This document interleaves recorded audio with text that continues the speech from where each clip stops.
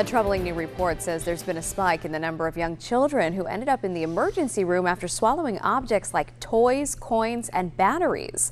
The study was published in the journal Pediatrics. Researchers at Nationwide Children's Hospital in Columbus, Ohio say 4 years ago, 43,000 children under the age of 6 were treated for ingesting objects. That's almost double the number from 20 years earlier.